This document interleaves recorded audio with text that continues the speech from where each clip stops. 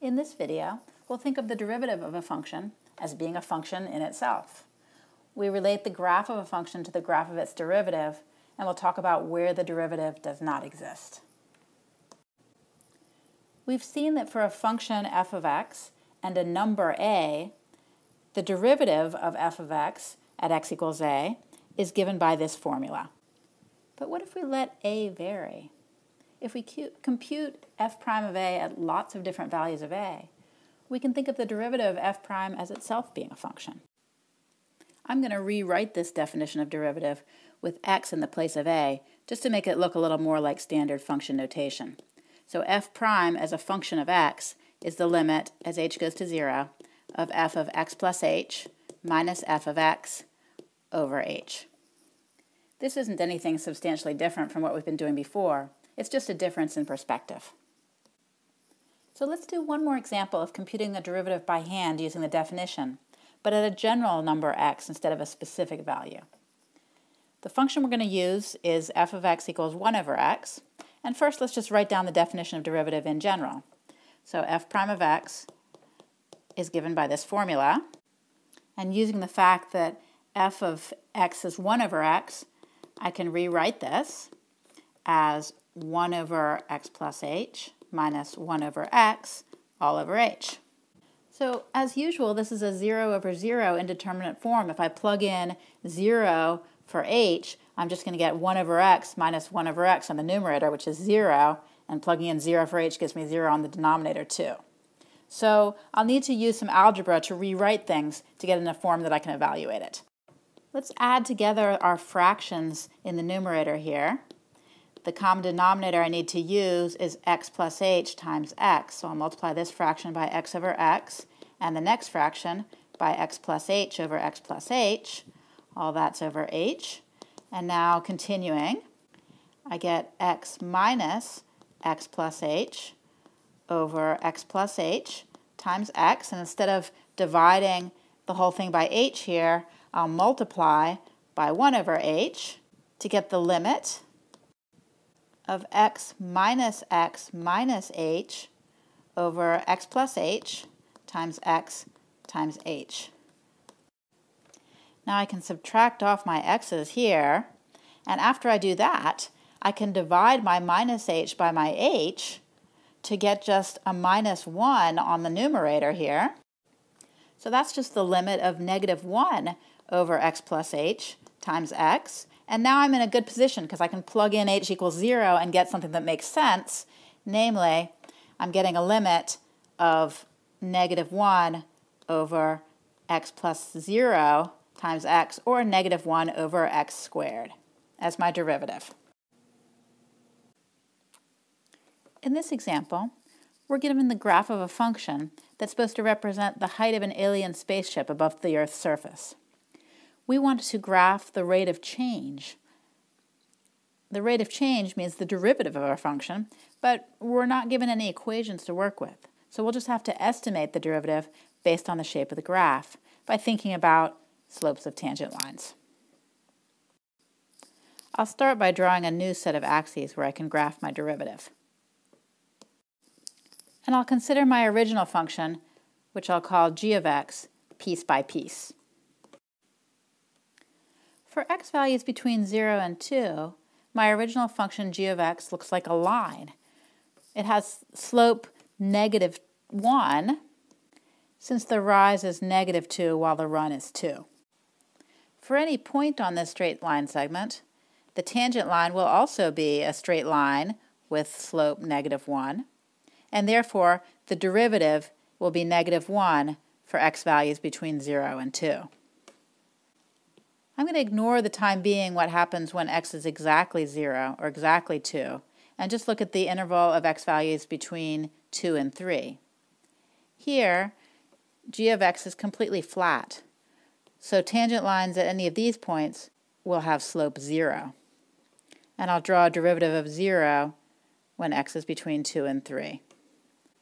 I'll postpone worrying about the derivative when x is exactly 3, and just think about the derivative when x is between 3 and 5, where g of x is flat again, so its tangent lines will have slopes of 0. And I'll draw again a derivative of 0 when x is between 3 and 5. Now things get a little more interesting. As x increases from 5 to about 7, g of x is an increasing function. The slope of tangent lines here are positive, starting at about, say, a slope of 3, and decreasing to a slope of 0 when x is 7. I can draw that down here. As x increases from 7, the tangent lines now have negative slopes, going to a maximum negative slope of about -1 here, and then heading towards a slope of 0 when x is just shy of 10. My estimates of 3 and -1 for the slopes of my tangent lines are just rough estimates based on approximating the rise over the run.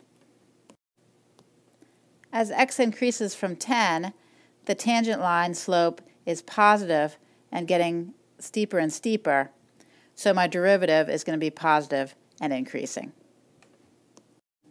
That's the basic shape of the derivative.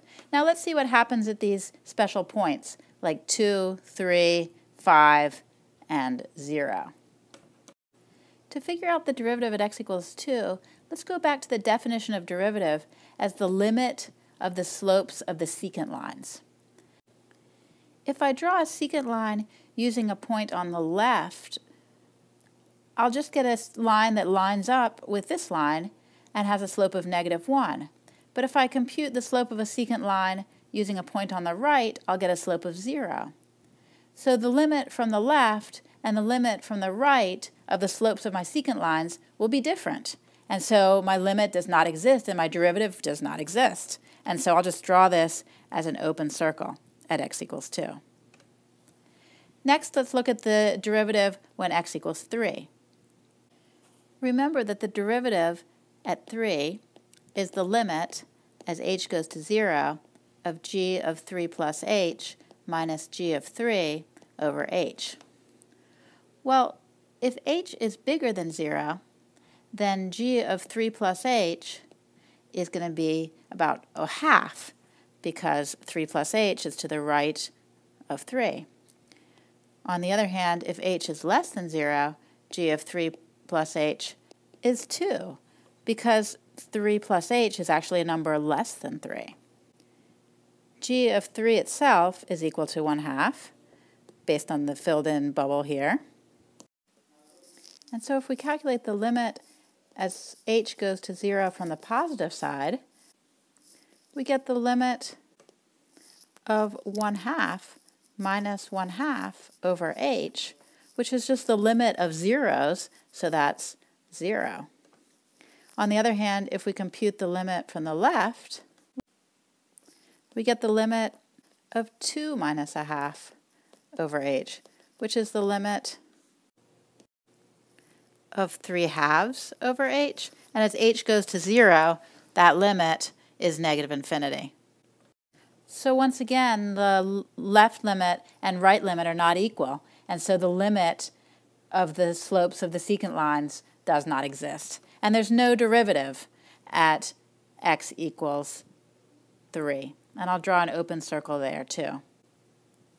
At x equals 5, again we have a corner, and by the same sort of argument, we can conclude that the derivative does not exist. And finally, when x equals 0, we can only have a limit from the right, not the left. And so, by that sort of technical reason, we don't have a derivative at that left endpoint either. So we've drawn a rough graph of the rate of change of the height of our alien spaceship as it comes closer to Earth, beams down to pick up Earthlings, and then makes this escape up to the mothership. It's interesting to observe that the domain of the original function g of x is from 0 to infinity, but the domain of g prime is somewhat smaller and just goes from 0 to 2, then from 2 to 3, then from 3 to 5, and finally from 5 to infinity, missing some places where the function originally existed. We saw in the previous example that the derivative doesn't necessarily exist at all the x values where the original function exists. Please pause the video for a moment and try to come up with as many different ways as you can that a derivative can fail to exist at an x value x equals a. Well, one kind of boring way that a function can fail to have a derivative at x equals a is if f of x itself fails to exist at x equals a. For example, if it has a hole, like in this picture.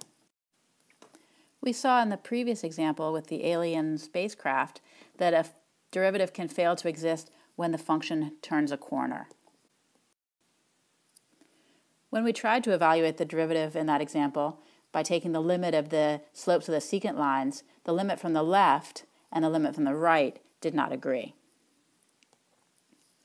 A famous example of a function that turns a corner is the absolute value function. For the absolute value function, f prime of x is -1, since the slope here is -1 when x is less than 0, and it's +1 when x is greater than 0, but f prime of 0 itself does not exist. A function with a cusp also fails to have a derivative at the cusp. In the alien spaceship example, we also saw that f can fail to have a derivative at a discontinuity. But there's another way that a derivative can fail to exist, even when f has no cusp or corner or discontinuity. Let's look at the function f of x equals x to the 1/3, graphed here. What's going on at x equals 0? At that instant, the tangent line is vertical, with a slope that's infinite or undefined. So the limit of the slopes of the secant lines will fail to exist because it'll be infinite. A function is called differentiable at x equals a if the derivative exists at a. A function is differentiable on an open interval if f is differentiable at every point in that interval. So all of the examples on the previous slides are examples of places where a function is not differentiable. All of these examples are important, but I'm going to focus on the example involving discontinuity. In general, if f of x is not continuous at x equals a, then f is not differentiable at x equals a. This is what we saw in the example involving the jump discontinuity. An equivalent way of saying the same thing is that f is differentiable at x equals a, then f has to be continuous at x equals a. However, if all we know is that f is continuous at x equals a, then we can't conclude anything about whether or not it's differentiable there. F may or may not be differentiable at x equals a. Remember the square root example. The square root of x is continuous at x equals 0, but it's not differentiable there because of the corner. In this video, we related the graph of a function to the graph of its derivative by thinking about the slopes of tangent lines. We also looked at several ways that a derivative can fail to exist at a point and noted that if a function is differentiable, it has to be continuous.